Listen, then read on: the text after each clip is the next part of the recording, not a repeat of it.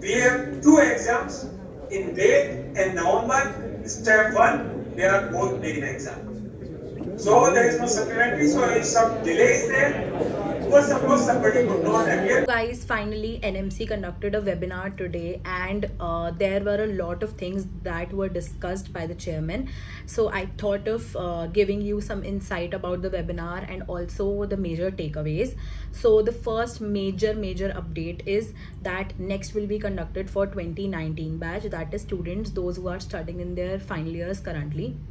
Now next will be conducted twice a year, and there is a very big confusion over here because in the webinar they told that next would be conducted twice a year and it would be in the month of November and in the month of May. But now again there is a question whether it is this November or it is the next November. So a lot of people are saying that exam will be conducted this November, that is November 2023, because they have also planned a mock test in the month of July, 28th of July, for which registrations will be starting from 28th June. So people have this opinion that since they are conducting the mock test in the month of July, it is very possible that the first attempt will be in the month of November. So this is the very big update for students like me who are in final year, that we have to appear for next in the month of November. That is even before our profs were meant to be given. So that is the thing, and there is a lot of confusion about it. So let's wait and hope for the best from the official NMC update that is going to come. So other than that, the exam pattern would be more of clinical based questions. As they told, there would be more problem solving and more analytical skill type questions, 60-70%, and 60% questions would be must know types. Then the subjects again would be more focused on the final year as well as ENT and ophthalmology. And other than that, in every exam there will be a certain weightage given to forensic medicine and community medicine. You can see here on this slide. And the exam will be conducted in 3 days in 2 shifts, and there will be 2 rest days also given. The exam, if you want to improve the score, why they have to wait after passing step 2 for 1 year? We have removed that clause also, but that was earlier kept just to tell you, so that during internship you learn the skill and practical, how you have to see the patient. There were queries that what will be the. And a very big update here was that in the draft it was earlier told that if you have attempted next this year, then you will have to, you can't give the next attempt of next exam just after your internship. You have to wait 1 full year after your internship, then only you can attempt for the next exam. Yeah, so now they have scrapped this. So after you are done with your internship, you can immediately attempt the next exam that would be just coming after your internship. That is one major thing which they have done this time. Also, there is a timeline that is given by NMC, wherein they have told when next step 1 would be conducted, when we will be having a practical clinical university examination. So next step 1 will be conducted in May and in November twice, and which May, which November, we have no idea. Which year they have not mentioned. Then they have mentioned that we will be having a practical examination, practical clinical examination, that is by our universities, which were after our profs. So that will be happening the same way. After that, they have given a timeline for internship again, which is 1st January or July, no years mentioned.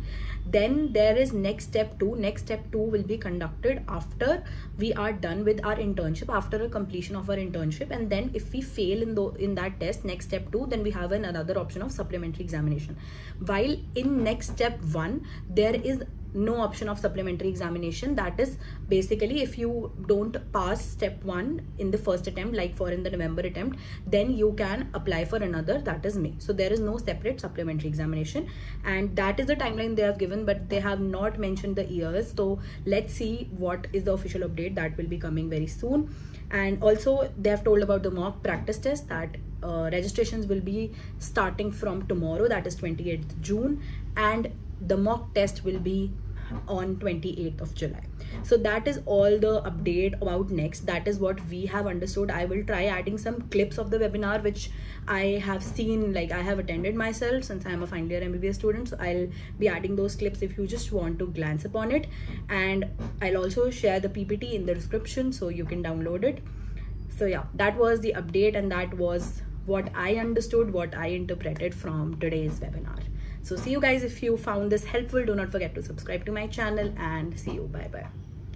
Ultimately, I am going to realize this exam pattern is better than the other, because I have gone through all those stages and we used to be, I mean, not, any other message, but just want to tell, oh, he was not to this fellow, or this examiner gives better marks to us, so this, all these are false. Those who write well will report well. In this exam, somebody has performed, computer will not know somebody is related to somebody, or somebody is, good looking or not so good looking. So all these factors as student people have been having, that will be removed. So that is why this exam is going to be good for you. Now in this exam, I know that you have not completed your course. So when this exam is done, you keep main thing in mind. You have to be familiarized with the type of questions which you are going to get in future. Curriculum, we don't know the curriculum and course and study material is going to be same what has been for conventional exam. Method of evaluation is different. That will evaluate all aspects that is going to favor students. The method of evaluation is going to be uniform, impartial, and that will test. Suppose there will be big questions and 7-8 short notes, and by chance you have not read anything, that part is totally gone. Here, there are going to be in one paper 120 or 60 questions. So if you don't know one or two, how does it matter? You know other questions, so move on. What you have to do in MCQ time is most important. Type of questions when you attempt. If you don't know anything, taking time, just mark that question and move on to the next. When you have finished most of that, then you can come back. So the questions which you know readily, they are not left in the end because of shortage of time. So keep on answering, which you can answer immediately, but don't be in a rush. Keep flow of thought streamlined. There should not be turbulence or anxiety. If suppose anxiety comes because of some question, just close your eye, do 2 or 3 deep breathing, move on further. Because in anxiety, that will create problem for you. Because logical thinking has to be there. What we are testing is, can you think logically? Can you comprehend what is being conveyed in the stem of the question? And the options, almost always, the answer, clue of the answer will be in the question itself. So if you read that carefully, you will be able to answer better. So that is what you have to do. So don't waste time on one question which you are having difficulty understanding, move forward. Then when the time is left, then you come back again and then start answering. That way you will not be missing questions in this.